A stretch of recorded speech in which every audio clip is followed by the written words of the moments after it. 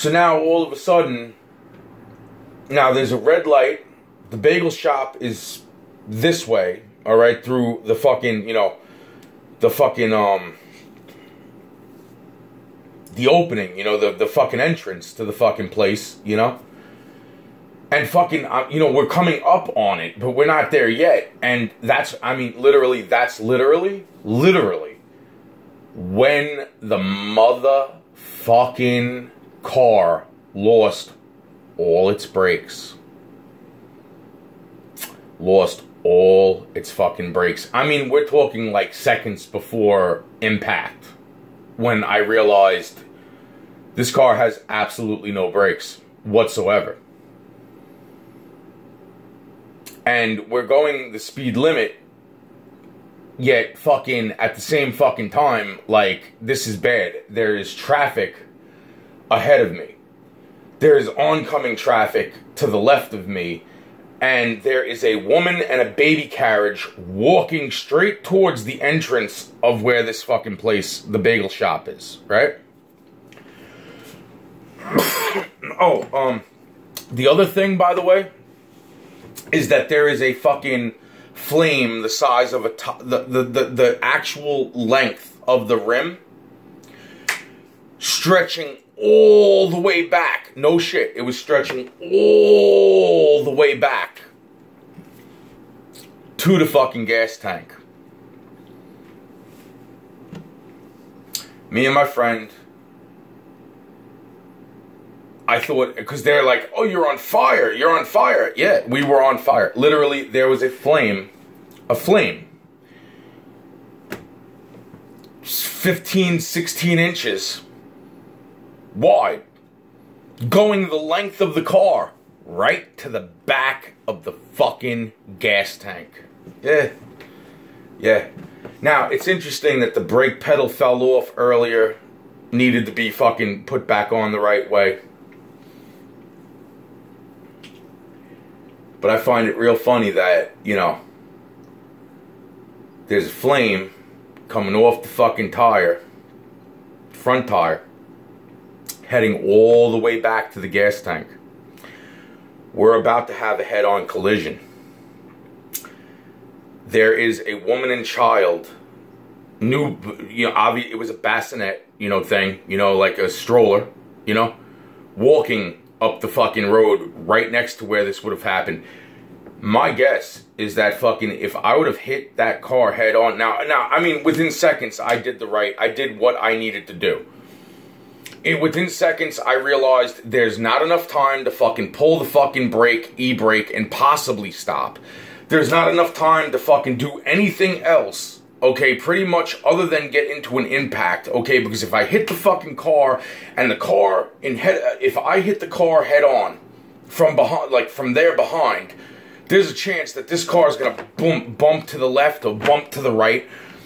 There's a chance that this woman and the baby is gonna get hit one way or another, possibly either by fucking bumping to the right or bumping to the left, getting hit by a car head on, spinning the car into the woman and the fucking child, okay?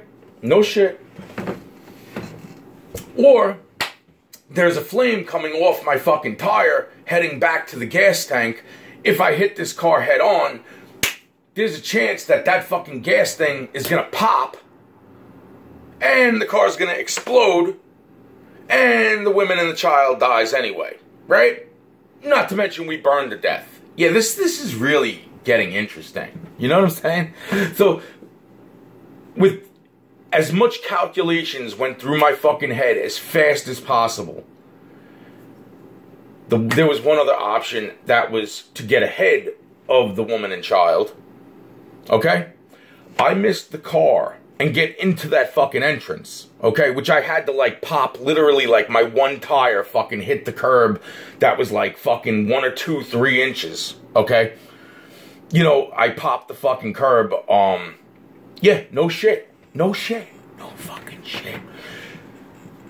I had to step on the gas. I had to accelerate the car with no brakes to squeeze through to miss the car ahead of me, Missed the fucking woman and I missed the woman and child, I would say, by anywhere between 3 to 4, maybe 5 feet max. Max. I missed the car to the left of me by an inch. Maybe 2 inches. Okay? I got into that fucking parking lot. And the only thing I could do from there was say, you need to hold on. And fucking, as I jammed on the fucking brake on the floor, jammed on the fucking floor brake pedal, I fucking pulled up on the fucking e-brake with both arms, like fucking both arms. I'm steering, I don't even remember if it was my elbow or my other knee.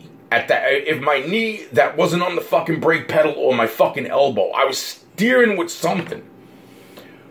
While I'm heading towards a fucking metal canister that obviously, you know, when the car hits the fucking metal canister, there's nobody walking past the canister. There's fucking, it's gonna fucking impact. It's gonna move the canister. We're gonna fucking be okay. Hopefully, right? But thank God I was able to stop that fucking, I threw the car into neutral, by the way. Threw the car into neutral before all this.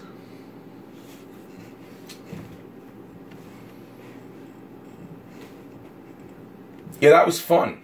That was real fun. You know?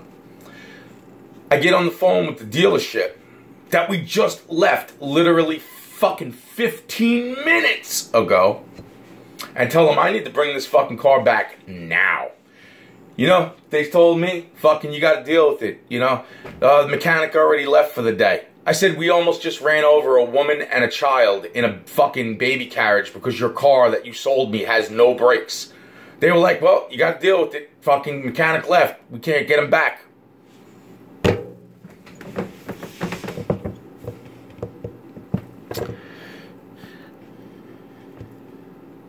You know what's really funny?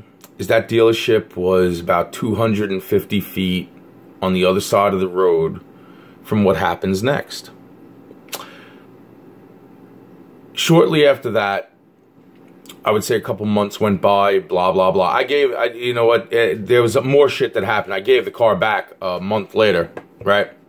Lost a lot of money, but it doesn't matter. What's really interesting is, this is where, you know, like I'm just leaving out, like, what's important, what's not important. You know what I'm saying? I lost a lot of money on that car. But, you know, and not to mention, because I almost died and fucking, then they told me I couldn't bring the car back for 3 fucking days. 4 days? 4 days. Yeah, couldn't even bring the car back for 4 fucking days. Yeah. So then, what was really fucking interesting is that my friend starts to get letters from a dealership that's 250 feet away from the other dealership saying that I'm trying to buy more cars. But I wasn't trying to buy more cars. But what I was thinking in my fucking head is, now, are you fucking trying to fucking, is somebody in your dumb fucking house that fucking, like, for some reason, these people weren't around until all the bullshit started, and then fucking, then all of a sudden, fucking this and that. Fuck that. Okay? And you know something? What's really interesting is the one person that moved in, and this is where all that shit that I was just saying. So the one person that moves in around the same fucking time period. Next video.